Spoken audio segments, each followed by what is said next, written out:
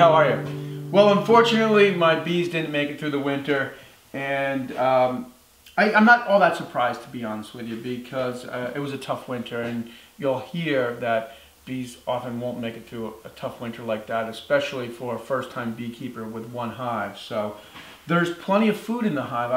I opened up the window of the hive first, and there was no activity, and then I started to peek inside the hive, and I accidentally pulled one of the bars right off of the comb here. And you can see it's just packed with honey. And there's also a lot of moisture in the hive, and that was probably the problem. And maybe there's a way I can avoid that next year. So if you know something about beekeeping, please chime in the comments. Let's go ahead and just check it out.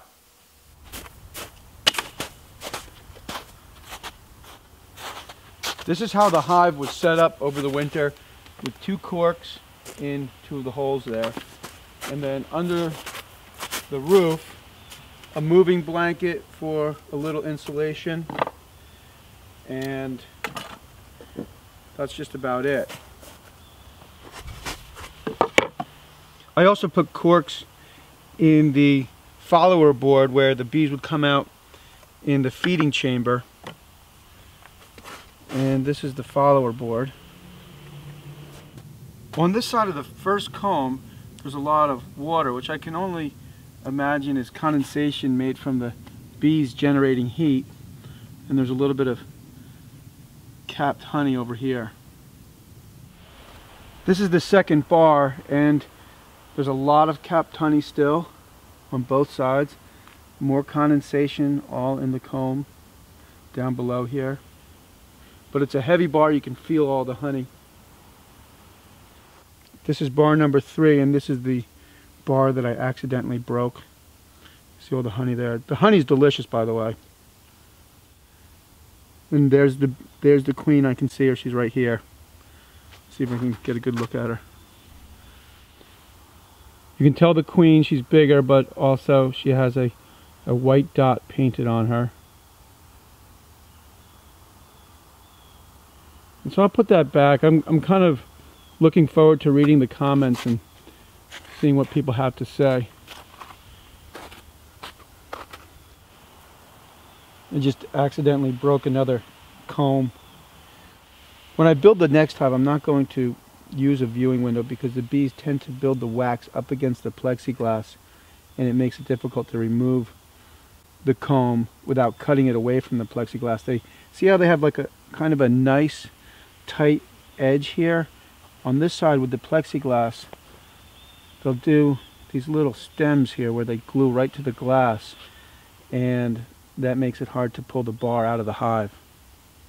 But you can see there's a lot of honey on this side of the comb here. Look at all that honey.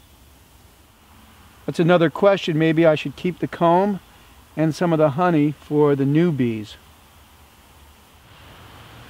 This is another pretty heavy bar, just a lot of honey in the hive. So it's nice to know that they didn't starve.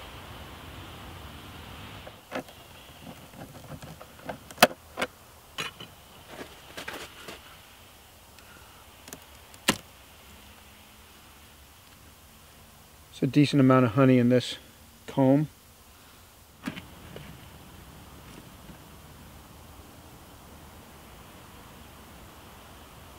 It's a lot of honey. There's still a lot of honey in the hive.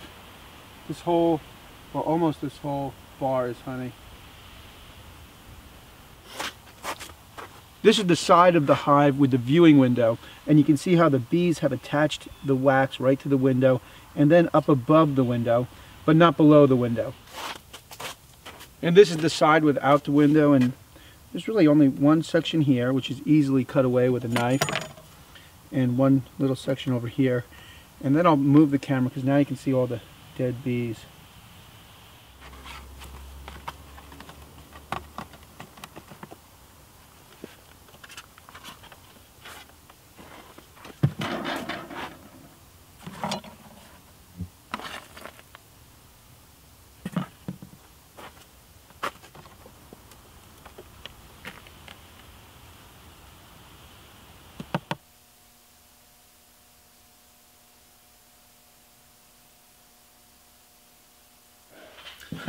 Well, what can I say? I kind of expected this was going to happen when we got all those cold days.